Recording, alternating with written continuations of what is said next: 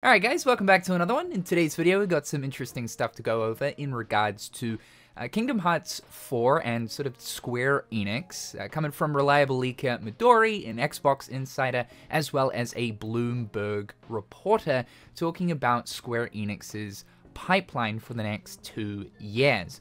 Before we get into that though, whew! Man, I gotta talk about this because this happened yesterday and is honestly like hilarious, dude. So we all know that like Geoff Keighley took to Twitch to talk about Summer Games Fest, and one of the questions that he got was asking about like if Kingdom Hearts will show up, if Kingdom Hearts 4 is going to be a part of the show, is there going to be anything new, Geoff? You know that he basically told Kingdom Hearts fans that they are setting themselves up for failure and basically confirming that Kingdom Hearts 4 is not going to show. Now we have speculated, is Geoff just simply twisting the Kingdom Hearts nipple, or is he for real for real? I mean, for me right now, I'm definitely leaning towards him actually just setting expectations. At this point, I'm really not expecting Kingdom Hearts 4 to show up. So yesterday on Twitter, Wario64, who's known for basically just posting game deals as well as the odd piece of gaming news, tweeted out that Kingdom Hearts All for One is currently $40 on PSN. Geoff Keighley replied to this tweet with this. What is this, Geoff?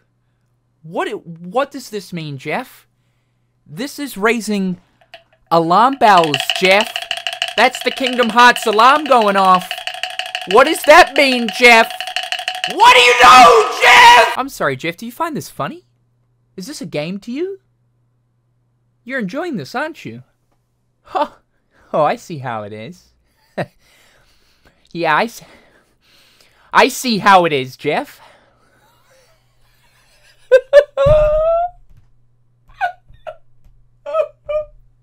And then followed up to that tweet with a gift, don't even try it.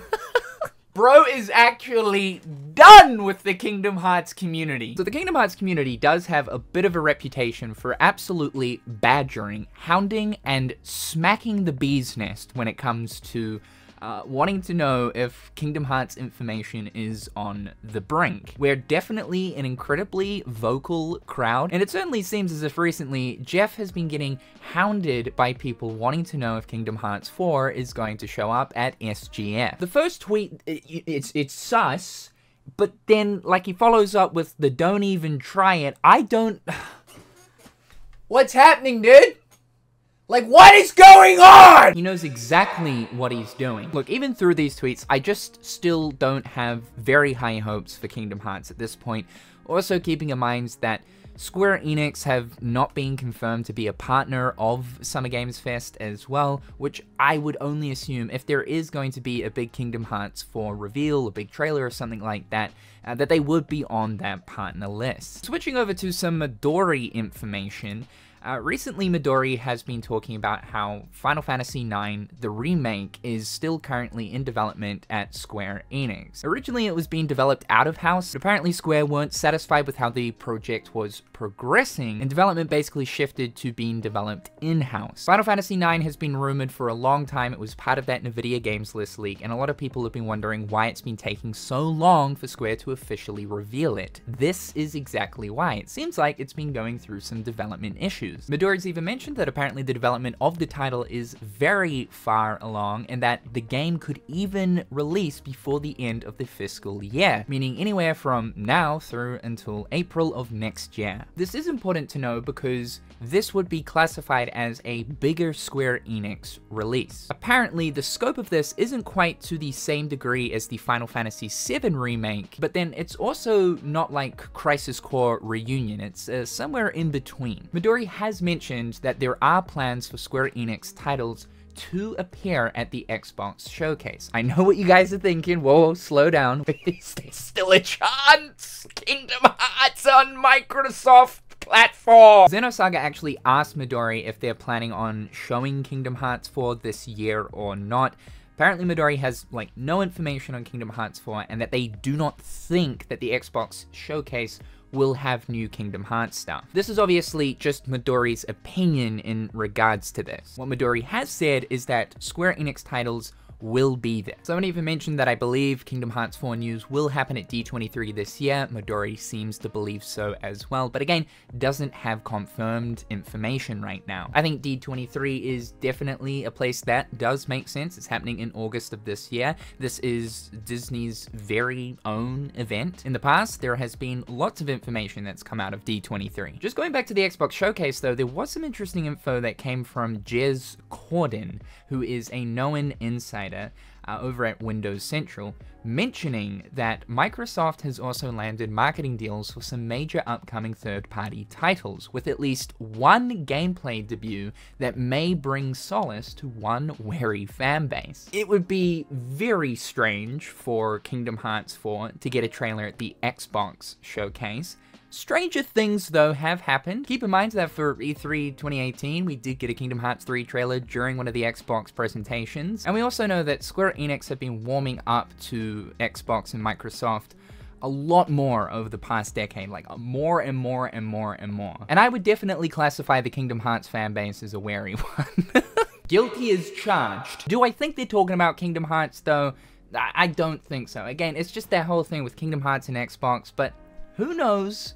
We'll just have to wait and see. Now, I don't really want to be the bearer of terrible news, but I thought it was definitely worth bringing this up in regards to Square Enix's pipeline. This is actually some information that came out last month around the time that the Square Enix info towards how the company's been performing over the past year came out from the holdings side of the company. We know that Square Enix are kind of in a bit of an interesting situation with a lot of reshuffling happening. Unfortunately, there has been some layoffs that have occurred. The company is essentially just taking a step back to revise their approach to video game development. Takashi, who is a reporter for Bloomberg, ended up putting out some really interesting info on Square Enix pretty much just before Square Enix themselves officially stepped forward to unveil all of that company-related information. And all of what he was saying was true. He then afterwards followed up with another really interesting tweet.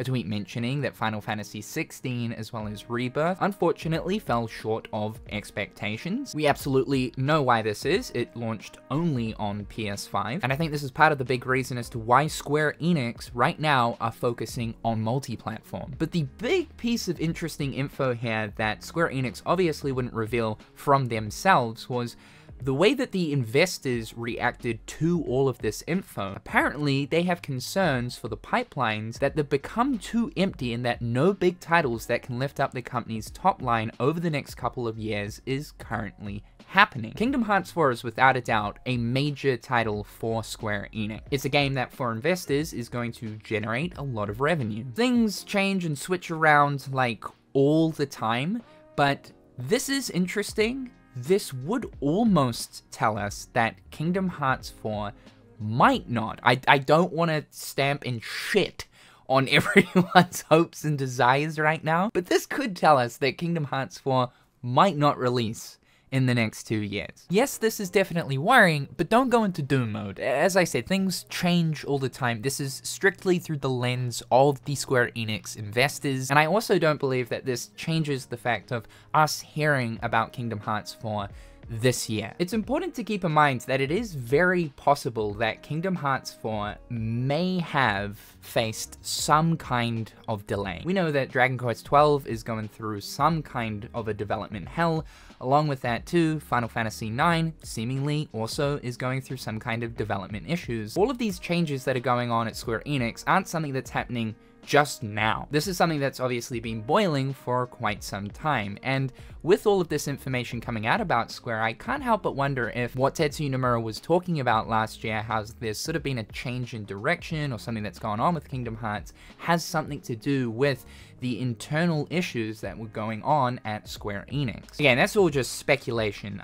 Again, I don't want to like ruin anyone's hopes and desires, but interesting food for thought. However, guys, a lot of showcases are happening over the next coming few days, so it's going to be really interesting to see what actually happens.